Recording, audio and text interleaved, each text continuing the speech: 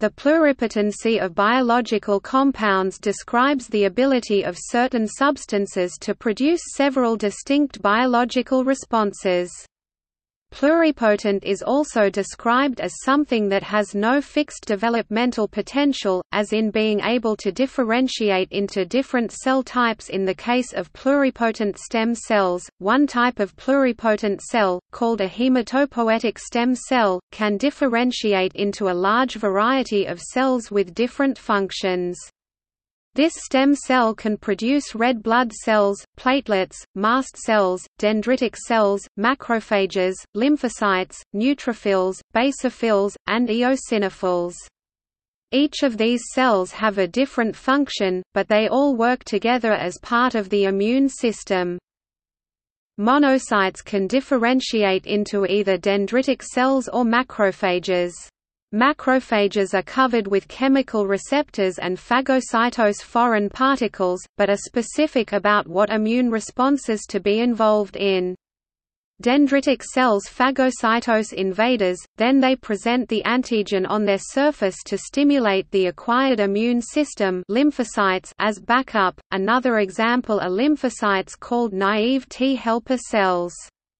These cells can differentiate into many subtypes once activated by antigen-presenting cells APCs like dendrites.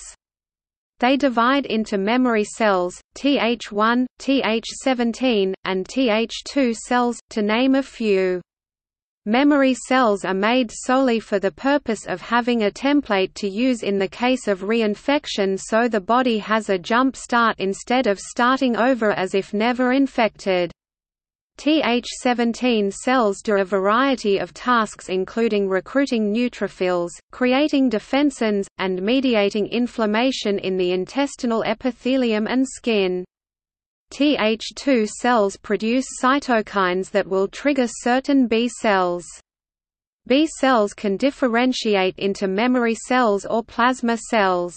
The B plasma cells produce the antibodies that are used to tag invading cells so they can be attacked, among other functions.